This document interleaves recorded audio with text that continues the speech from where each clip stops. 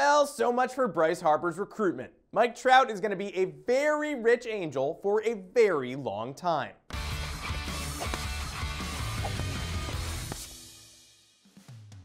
It certainly stings not having that opt-out, doesn't it, Bryce? The greatest player of our generation is now remaining with one team for his entire career, after Trout signed a record-breaking 12-year, $430 million deal with the Los Angeles Angels of Anaheim Tuesday morning. And honestly, I'm floored. On one hand, it's certainly amazing that Trout's getting paid like the icon he is, but on the other, you'll forgive me if I don't have faith in the Angels to put something together around him.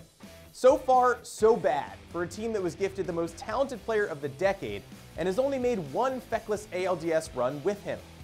One. That's almost unbelievable. Baseball purists love the idea of Trout fully embracing his franchise and leading it to the promised land.